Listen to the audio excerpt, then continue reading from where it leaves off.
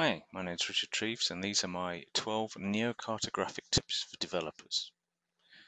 So first thing, bit of an introduction. What is Neo-Cartography then? Well, by that I mean it's a mix of web map usability, cartography and graphic design. Another way of saying it is it's the 50 centimeters between the back of your user's head and the back of the screen they're looking at. Everything that happens in your brain and on the screen is what I'm talking about. I've done this presentation in Prezi as well, is another thing you should know. It's sort of a map presentation thing, seeing we were talking about maps, I thought it was a good idea. Okay, so that's the introduction. The first tip is testing. So if you take 3 to 5 typical users of your map, give them some sample tasks, actually get them to do the kind of things that you think people will be able to do with your map. Test them for 45 minutes, sit behind them observing what they're doing and prompt them saying, what are you thinking? If they ever get stuck, you'll identify most errors on your map. It's a really useful tip for producing anything interactive, really.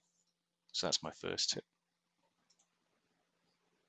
The second one is about data overload. So if you have lots and lots of points and there are too many that you can actually see them on screen all at the same time, what do you do about it? Well, the first thing you can do is split them into layers. So if you've got lots of points and they categorize into something, you split them into layers and do some kind of control down the side, and you can avoid having them all on screen at the time. So that's one solution. Google Maps use another solution, sort of what I call blobs and pins. You can see that at the top left. So they pick out a few points that they think are really good, and those become the pins, and everything else becomes a little blob.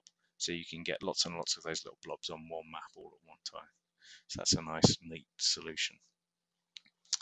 Another solution is what I call density maps, bound and unbound.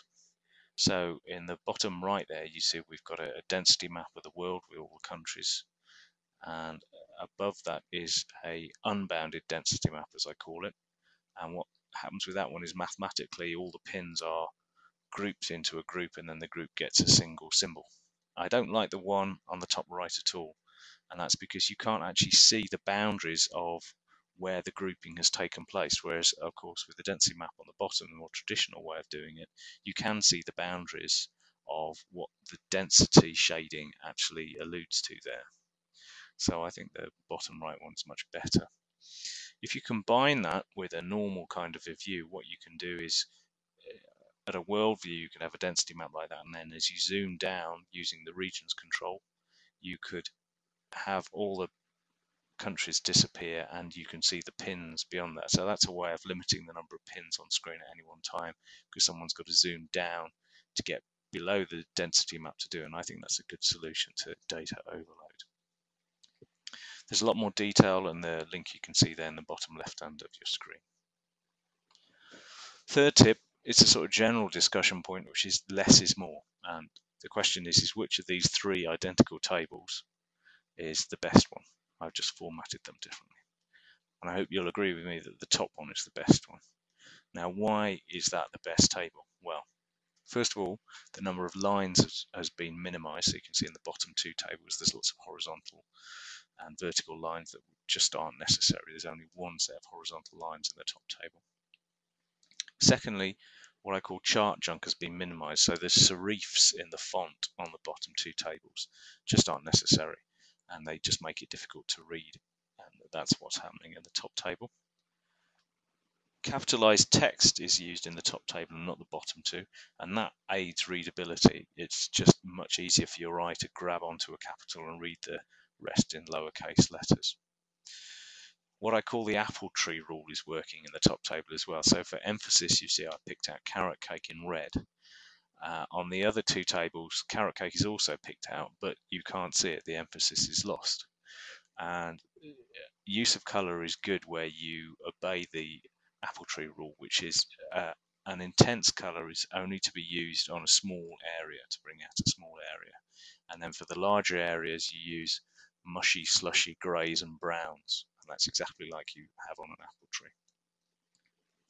And really the bigger point about this is all ink in any sort of display, be it table or map, has got to have a purpose.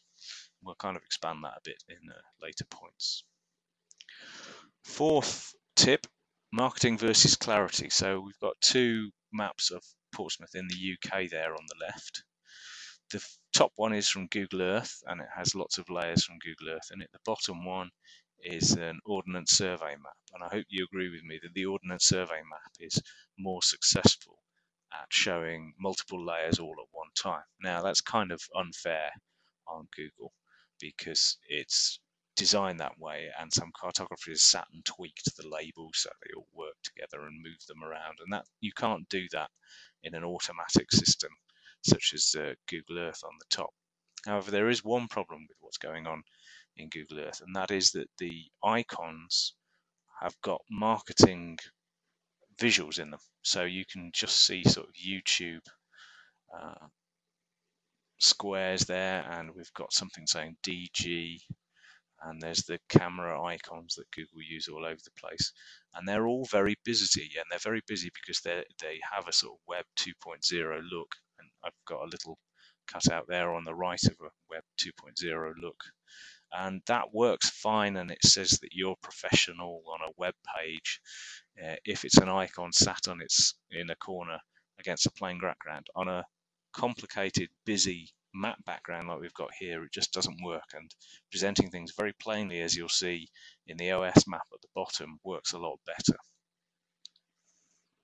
There's more detailed sort of discussion of that point, but the basic point is that there's a play-off between marketing and clarity. You want a clear map, and if you get too much marketing information in there, if you use too much marketing symbols, then you reduce the clarity, and you've got to do a bit of both in whatever map you're talking about. Okay, my fifth tip is about data density. It's kind of related to the last 2 points, the sort of less is more and the marketing versus clarity points. And really what I'm saying here is work out what you want to emphasize and emphasize it. And you emphasize it by making its color stand out, by increasing its width or increasing its size. So the map on the right there is a Portsmouth again, and I just happen to have emphasized the railway, which you can't really pick out amongst all the layers in the map at the top. And you can see I've faded the background out to de-emphasize it. So you've got to think, what's important on my map? What do I want to de-emphasize, and what do I want to emphasize? And anything that you want to de-emphasize, because you want to get as much information, as much data density into your map as possible. There's another example on the left there where it's a hydrographic map measuring water depths, and the grey lines is the survey ship that went round and took the measurements in the first place. I think the map on the left works better because it's left as a thin grey line, so you can pick it out if you want it, but because it's information that not everyone wants, you don't want it to be displayed as in the map on the right there, where it's shown in red instead, because that then takes over the map and it just makes it too busy to understand the actual depth information. Color blindness. Primary reds and greens should be avoided in maps if you're using them to differentiate things, and that's because 1 in 20 males can't differentiate primary reds and greens. Apart from that, you want to go for harmonious colors, so there's a nice harmonious color palette working in the map on the left there. And symbolic colors in the map on the right, blues work really well for water. You just instantly link blue with water, so you don't have to look it up in a key. That's very clever.